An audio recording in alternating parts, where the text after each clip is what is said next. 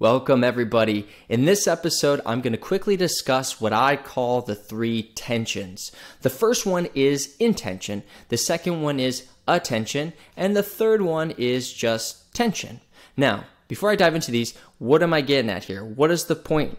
When I see a lot of people moving and they come to me, a lot of times they move with no purpose. There's really no real idea of what they're trying to do with the movement that they're doing. They're just kind of, I'm told I'm supposed to move this way in order to work this muscle. So yeah. And then what I also experience with a lot of people is when we move and they, have their life and all of the concerns and the things on their mind, what happens is their thoughts are somewhere else. They're not here in the motion, in the movement, in the present moment with what we're doing. And I know this because a lot of times when people move, I will tell them, hey, can you put your left leg forward? And they'll put the right forward. And they'll do it again. And they go, sorry, I'm thinking of something else. And maybe we've all been there to some degree. And that's okay. But when we're moving, we want to move with that goal of staying in the moment, staying with the stresses of what we're doing in the now, finding ways to get ourselves to that place safely, effectively, and then ultimately helping us on that healing journey. Now, as I said, when we're moving with the first one, it's intention. Now, intention is basically, what are we intending to do with the move? Are we intending to put our weight into our left leg? Are we intending to stay over that left leg? What's the intention throughout the move? Does it change? Am I going from one leg, focusing then to the other leg?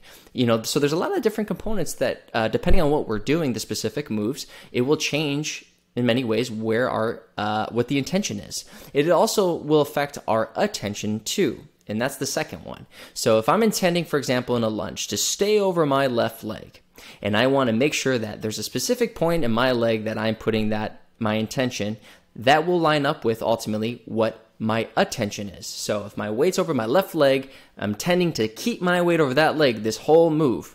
I'm going to then maintain an attention for a lot of people in a specific part of the foot. Now, as I said before, with the intention, it can change. It can go from one leg, it can go to the other.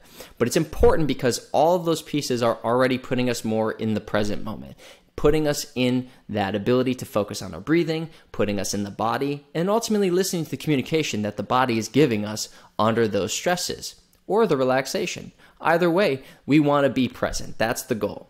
And then, as I said before, the third and final one is tension. Now, if I'm going back to my example, staying over that left leg, I'm tending to stay over this leg the whole move.